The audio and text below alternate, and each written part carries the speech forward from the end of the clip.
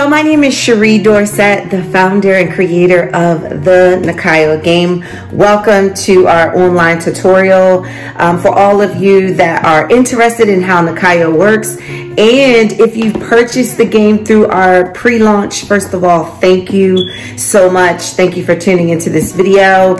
We're doing a hands-on tour on how to play Nikao, how to facilitate it, and then provide you some tips on how to really create a great experience with your children.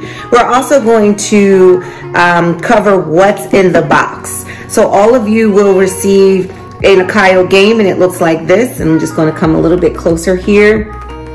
I love the design of this particular game.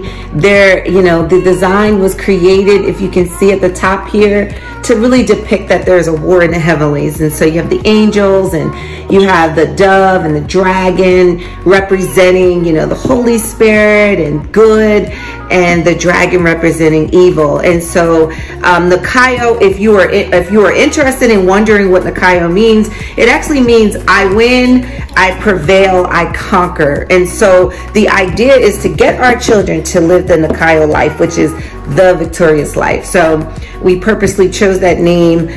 We felt like it was very fitting for the game that we are presenting here. On the front, you'll see that it says join the journey, because we believe that this is a movement that will just really invite you to join the movement of empowering our children to live in the 21st century with all of the crazy bombardments, but empowering them to win. And so those are some of the themes that you'll see with the Nikao game.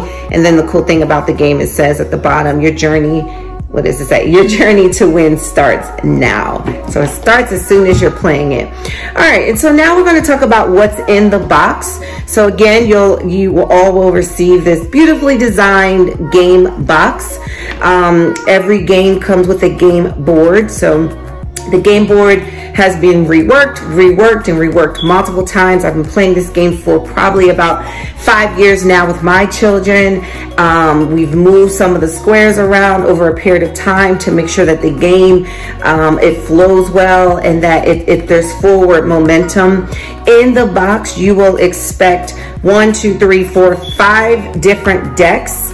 The treasure chest deck, the comforter, the armor, the trial cards, and then the let's chat decks. So the game, it is full of 5 different decks, and in a moment I'll go over the purpose of each deck.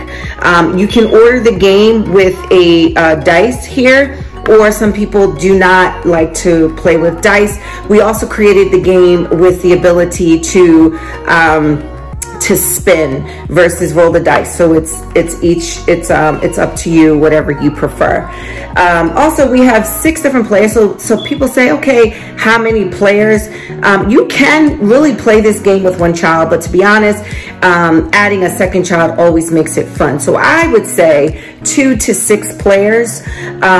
One of the cool things about the Nikao game is that we created characters. So the pawns aren't just little plastic pawns. They are actually different characters that have different names.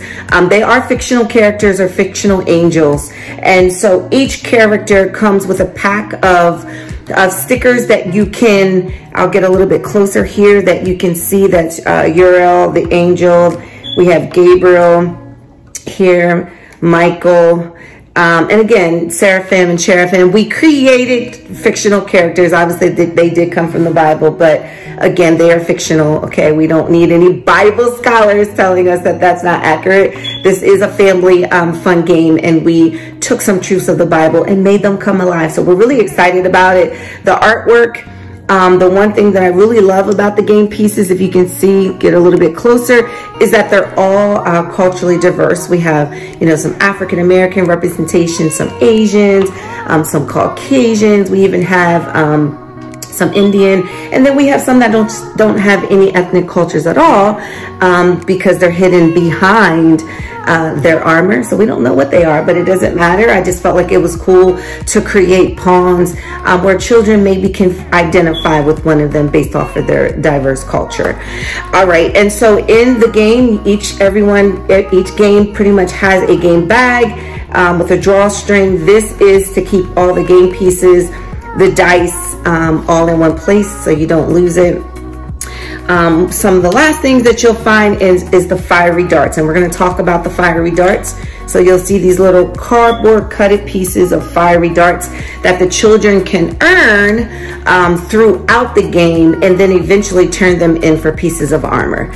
So let's just start with the armor cards. You know, the aim of the game is for the first child to earn all 6 pieces of the armor of God, right?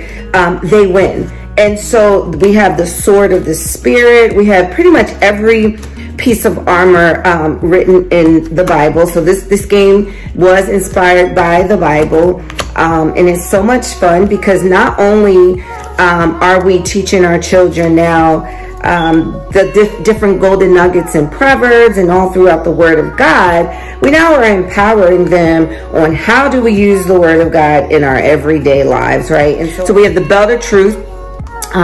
Your shoes fitted with the gospel of peace, or the readiness of peace, the breastplate of righteousness, the sword of the spirit, and the helmet of salvation. And so the goal is for your children to earn one of the 5 pieces of armor. The first child that earns all of the pieces of armor wins the game. So some people may say, how long does this game last? I have played the game over a series of years, and the shortest game was about 30 minutes, and that's kind of unique. It does depend on the amount of dialogue that your children are providing through the questions, but 30 minutes, one game lasted all the way up to 2 hours. It was great dialogue.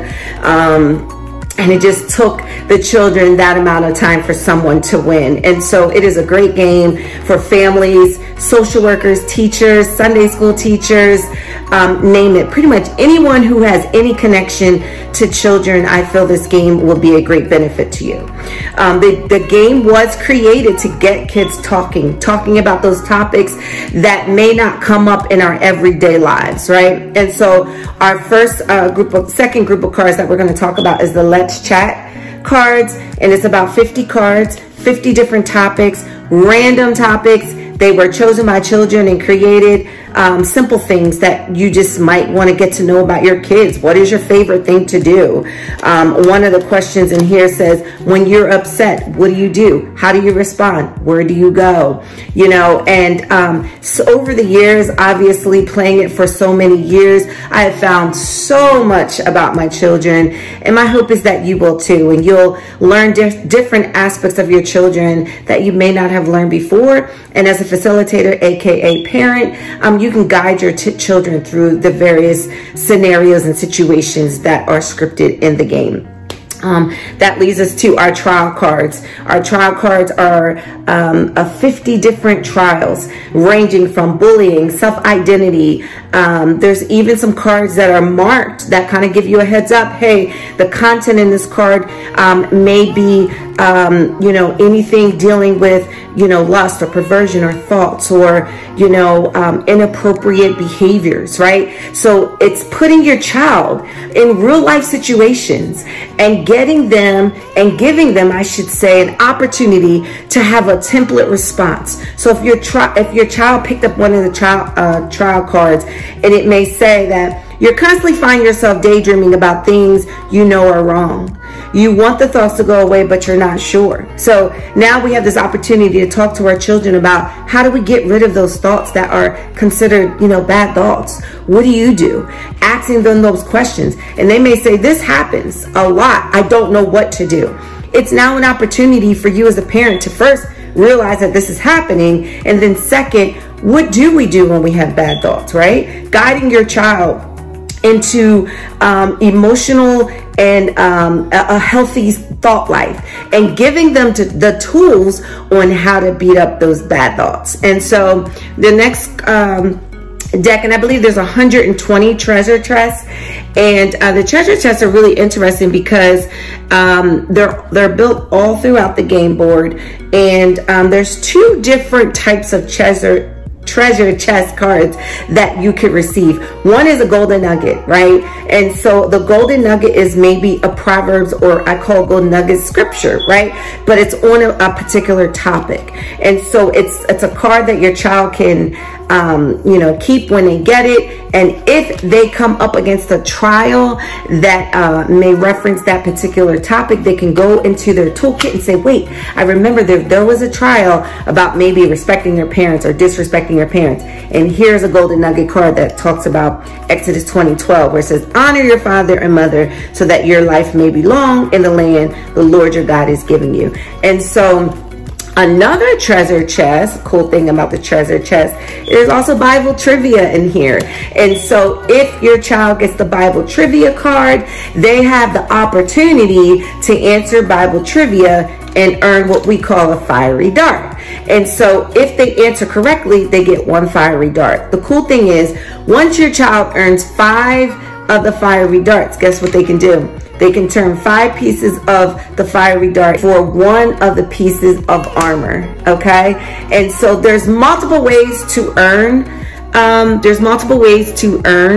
armor, pieces of armor, because remember, that is the end game, to earn all the pieces of armor. And so we want to make sure that it's fun and that they are progressing and earning armor.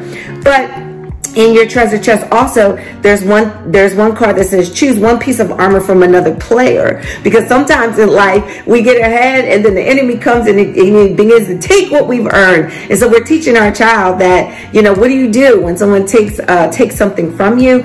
But then there's this cool card that says you get to choose a piece of armor from another player, and now there's some strategy that happens in the game as well. And then I believe the last treasure chest that you can get is the hedge card.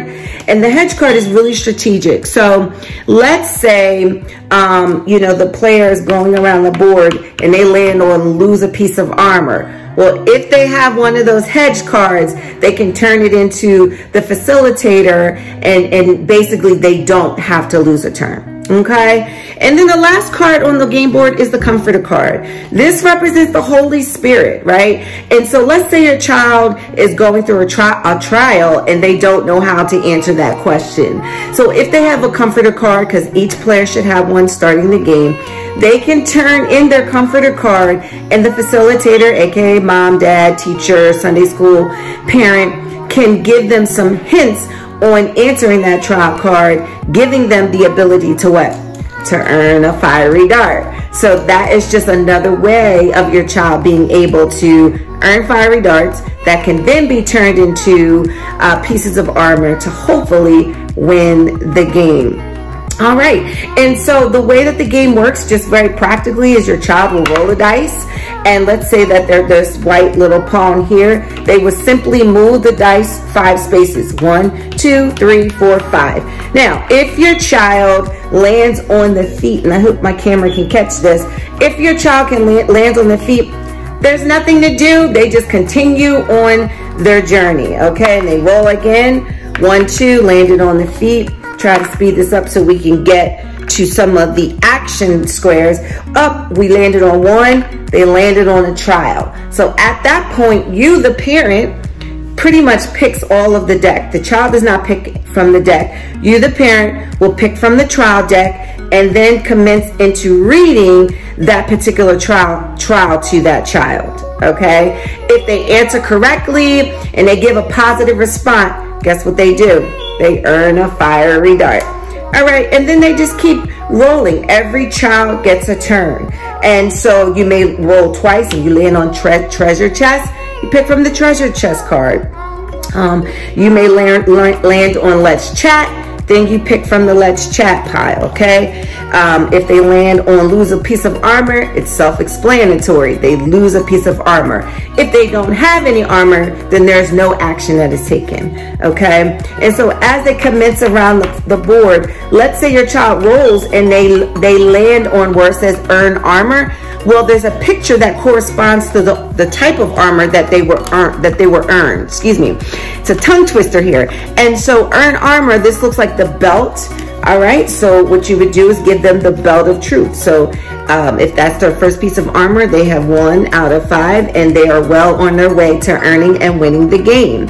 And other ways to earn armor are not just turning in your fiery darts, but earning them, but also landing on the squares. Now, my last instructions that I want to give you guys is rapid fire round. Rapid fire is ultimately my favorite round. It is the round that we typically have the child stand up and we throw accusations at the child. Now, we've been playing this game for about 5 years in my house, and so my children kind of know that, you know, we go for it. We go for, you know, we may go for the way you look or the way you dress. We really try to pull for accusations that may happen in a bullying situation. I try to throw at my child something that maybe they may be dealing with. Why? Because now I'm able to empower them with a response, and then empower them with knowing, what does God say about you?